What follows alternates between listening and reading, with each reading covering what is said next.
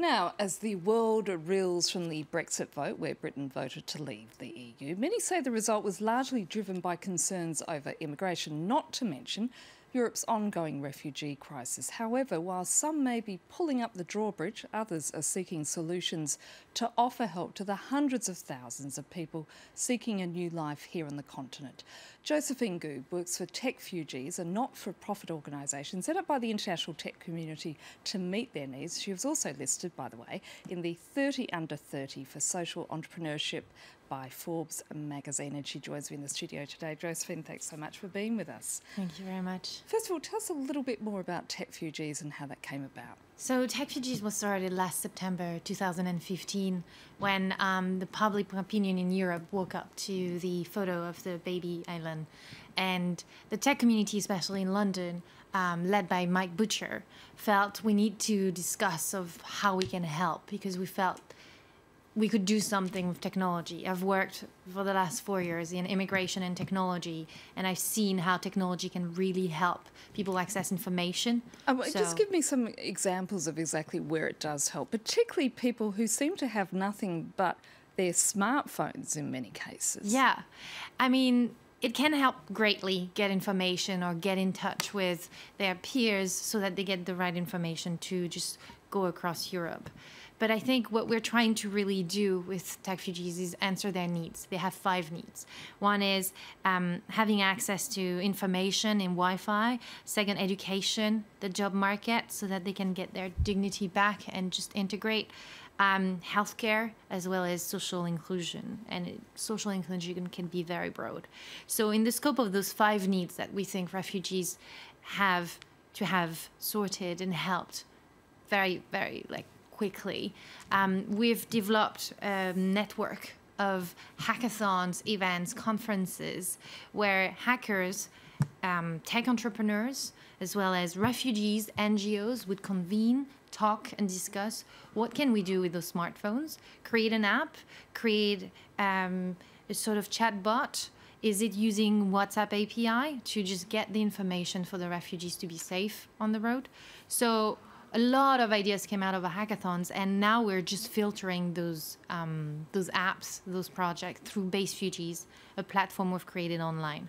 Now, when you talk about using hackers, I mean, there's a very negative image about hackathons as such, and it's somewhat sort of disconcerting when you actually hear you say we were using hackers for good. It's a real good question. We actually make sure that everyone who comes to our event talk to refugees and talk to NGOs to understand really what is the challenge of the refugee and also what does the refugee need, and not go wild and test out something that could make people die at sea, right?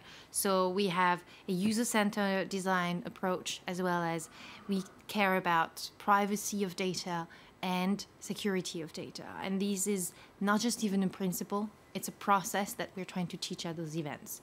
So hacking, we hack in small groups, and we don't deploy it until it's validated by the NGOs.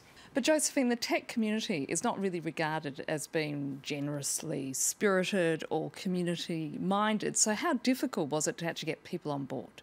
It's actually grown very big, very fast.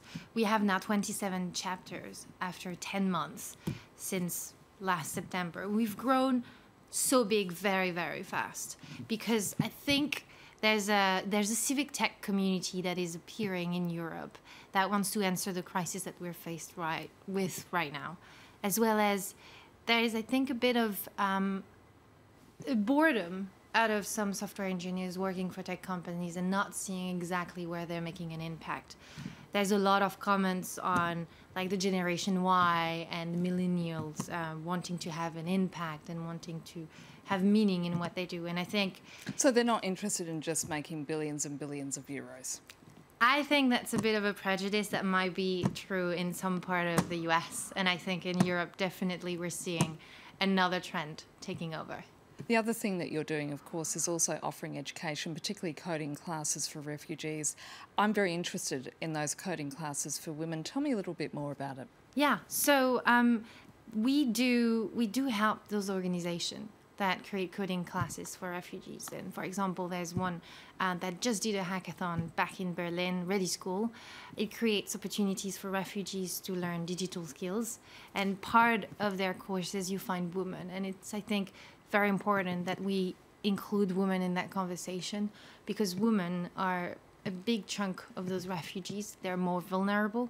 We know that 1 out of 10 are pregnant, and they're coming from sometimes traditional societies where the woman is not allowed to go out in public and to work. And so we're trying to have them socially included so they understand that you're in Europe and you can do what you want to do. And we know there's a shortage of software engineers, women software engineers. So if we can show the difference with refugees, women, saying we can code and we're not a burden on society, we're actually a contribution, we're a resource. I think it's very inspiring for a lot of other women, refugees or not.